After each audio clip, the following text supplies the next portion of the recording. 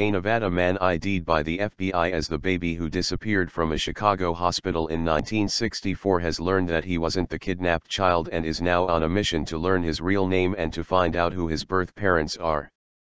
Paul Fronczak, of Henderson, has used two names during his life, but neither of them is his own, CBS 2 News reported.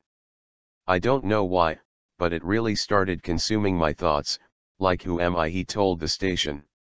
The story begins in Chicago in 1964, when someone reportedly dressed as a nurse walked out the back door of Michael Reese Hospital with a baby boy named Paul Joseph Fronczak. The FBI looked at 10,000 children during a nationwide manhunt to find the child, the station reported.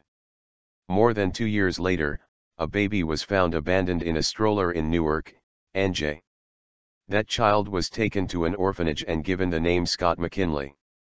Later, the FBI decided that the McKinley baby was really the Fronczak child taken in Chicago.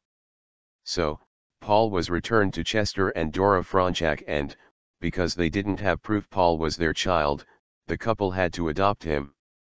The years passed, and the kidnapping and adoption were never mentioned by the family. When Paul Fronczak found a box of old newspaper clippings about the kidnapping, he began to ask his parents questions, but they weren't interested in offering answers. "It was like, you don't need to see that, you are our son," he told CBS 2 News. A series of DNA tests revealed that he is not the Fronczak baby who was kidnapped in Chicago, and now Paul Fronczak hopes to find the truth about who he really is, including who his biological parents are.